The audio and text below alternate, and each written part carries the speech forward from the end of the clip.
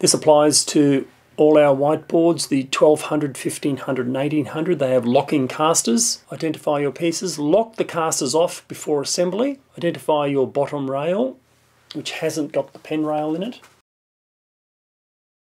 There's 2 screws to insert here. Line them up and tighten them off. Again, don't tighten anything until all the screws are in. Put that one in loosely, put the next one in loosely, and then tighten them up. Once they're tightened up, proceed to the next leg and do exactly the same. Lock your casters off, it makes it easy, stops it running away. Tighten the screws in, then put your pen rail in. Exactly the same principle, just tighten them off. Now get your whiteboard, identify the top and bottom. There'll be a screw hole in the bottom for a locking screw that rests on the rail while you get the side screw in. Line that up with a thread, put one side in loosely, go to the other side and put that in, and then you have your screw underneath to lock it in.